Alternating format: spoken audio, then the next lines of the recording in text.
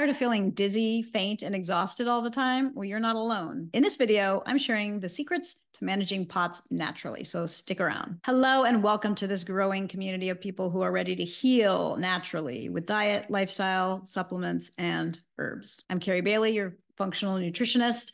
I work with people with anxiety, depression, and other weird mystery symptoms. Today, we're talking about POTS, postural orthostatic tachycardia syndrome. Did I say that right? So likely you've been to one or many doctors if you've had this diagnosis. The cardiologist has checked out your heart and you got a clean bill of health. They might have had you wear a heart monitor. They ran all their tests and they're saying, we can't find anything wrong with your heart. But you know you don't feel well. And this feels like something isn't right in your body, in your heart.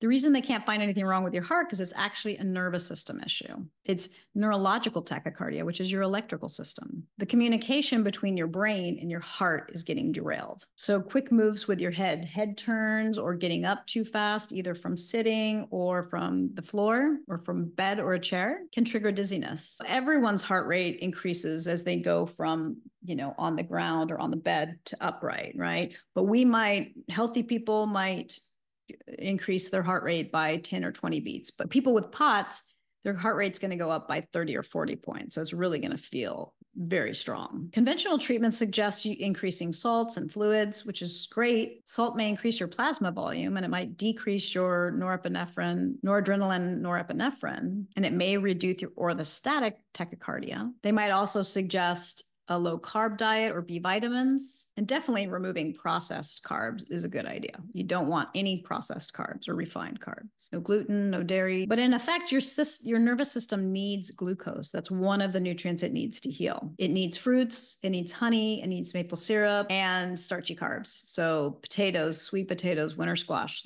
These are the best sources of glucose for your body. Your nervous system also needs minerals and electrolytes, and it's going to get those from your vegetables, like spinach, kale, and other leafy greens, and broccoli, all your favorite veggies. So it's important to stay away from fat. Go low or even no fat to heal. This is going to help the glucose and the mineral salts get into the cell where they need to support your nervous system, the cells of your nervous system to heal. No bacon and eggs, no corn and soy. If you need more support and you want to know what to do to get started, check out my anxiety and depression recovery guide in the comments and description below. The principles I share are the same whether you have anxiety, depression, or other weird mystery symptoms. You'll receive recipes, tips, and tricks to get you started on the journey of healing anxiety, depression, and other weird mystery symptoms for good. POTS is often misdiagnosed in conventional medicine. It's either misdiagnosed or it's diagnosed as something psychiatric instead of physical. You might be diagnosed as having low iron. They might give you iron. They might tell you that it's not reversible. You might see these symptoms after COVID.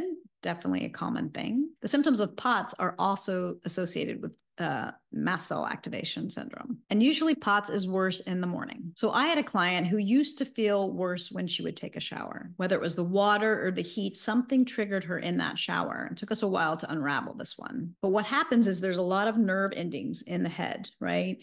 And in POTS, what's happening is the viruses and things in your body are creating inflammation on your nerves. And there's a lot of nerve endings in your head. And so these nerve endings in your head are filled, if you've got a lot of viruses and a lot of pathogens, are filled with neurotoxins and a lot of toxins. Your head is going to be filled with neurotoxins, inflaming those nerves. So they're just really sensitive, right? So just the slightest thing is going to trigger them. So that hitting the head could be triggering vertigo. You're really sensitive. The symptoms of POTS are going to include dizziness, difficulty exercising, lightheadedness, especially with movement and getting up quickly, fainting, brain fog, nausea, chest pain, blurred vision, racing heart, and unstable blood pressure. Not everybody's POTS are the same. It varies due to the strength of your immune system, how big your viral load, how toxic you are, how toxic your liver is, specifically your liver. There can be blockages in the liver.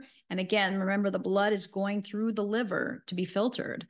And so if it's getting stuck in there and it's not moving fast enough, the first place after your liver that it's going to go is your heart.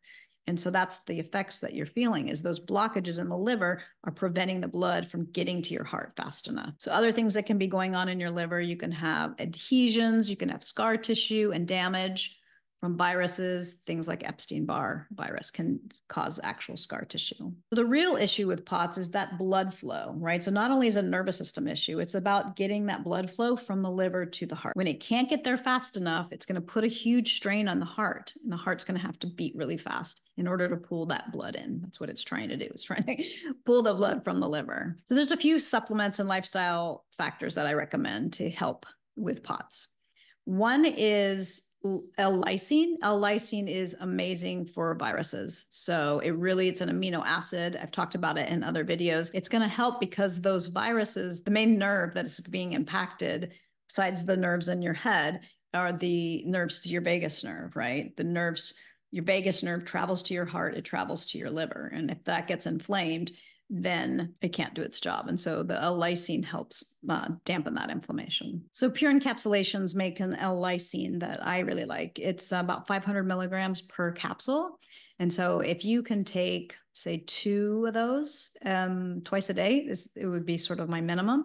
I don't see a lot of people reacting to lysine, but if you're a person that reacts, definitely start low, go slow. And dosage-wise, you could go up to as much as 2,000 milligrams twice a day if you need to for the L-lysine. Now, there's other 2 nutrients that I like are antivirals. And so, because again, this is a virus is attacking the nervous system, attacking the vagus nerve, and also messing up your liver. I like lemon balm and I like cat's claw.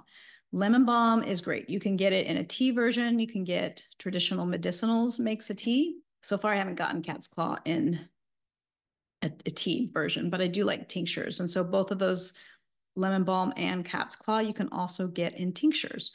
The tinctures that I like are Bemergy is my number 1 choice because it doesn't have any alcohol in it. And my number 2 choice is Hawaii Farm. So Hawaii Farm is great. They do have tinctures with alcohol, but they also have tinctures without alcohol.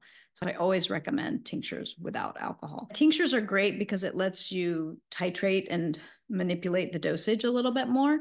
But lemon balm tea is pretty low dosage. But again, if you're super sensitive, you might react to lemon balm. From a lifestyle standpoint, I like to make sure that you're eating every 45 minutes to an hour. And again, this is to get the glucose, to get the mineral salts that you need from your vegetables into your body, the electrolytes. So by eating every 45 minutes to an hour, again, you're helping. It's more of like electrolyte balance than it is blood sugar balance, if that makes sense. So you basically want to graze, which is not something you hear very often, right? When if you're on keto or carnivore, you might eat once a day, but this is going to be the opposite. You want to eat more frequently. What this might look like is a banana rolled in hemp seed, or celery with sun butter, or cucumber slices and apples. So again, I remember I said kind of go easy on the fat. So sun butter, what would another option be? You could just eat celery and apple would be another option. If you are bedbound, if you are chair-bound with POTS, it's important that you move your body as much as possible, even just going to your edge, right?